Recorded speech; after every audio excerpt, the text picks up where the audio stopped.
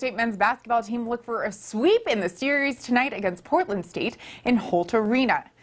The last time these two teams met, ISU edged the Vikings by 3. First half, the Vikings get it going first with a tray ball from Kalen Robinson. PSU leads by 3. Later, Portland State leads by 4. And check out the moves from Ethan Telfair. He does the spin move reverse for the bucket. The kid plays with some swag.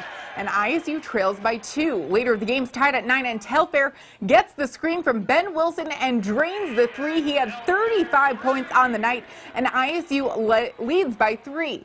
Later, ISU leads by 8, and the first shot is no good. The tip-in is no good, but third time's a charm, and Stephen Lennox gets the basket. ISU led by 14 at the half, but that lead disintegrated to a 1-point lead in the second half. They would go on to win the game 88-71, though, and ISU is rolling, winning 6 of their last 7.